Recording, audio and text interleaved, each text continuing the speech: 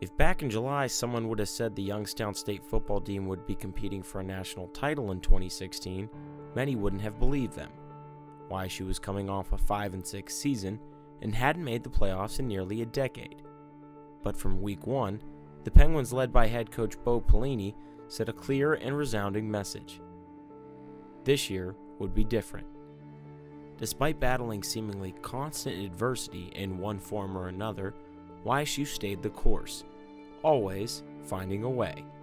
Whether it was coming back to beat Northern Iowa after losing their starting and backup quarterbacks, or snatching victory from the jaws of defeat versus Indiana State.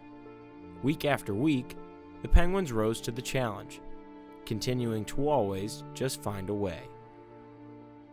Culminating in the program's first playoff berth since 2006.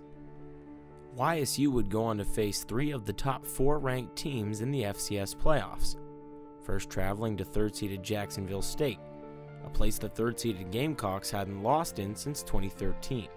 But once again, YSU just found a way. A double overtime win, and a catch later, YSU stood at the forefront of college football. Cinderella had arrived, and was ready to claim her 5th national title. Unfortunately, midnight had come, and there would be no fairy tale ending. Standing in their way was James Madison, a team riding a wave of momentum off their upset of the 5-time national champion North Dakota State Bison. But despite what many deem the end, is really just the beginning. YSU football is back, a national power once more, and the whole country is well aware of it. The 4-time national champions set numerous records en route to their 7th title game appearance, going a perfect 10-0 at the Ice Castle for the first time since 2005. And their 12 wins were the most in program history since 1999. A disappointing loss does not discredit the strides this program has made in just 2 short years under head coach Bo Pelini.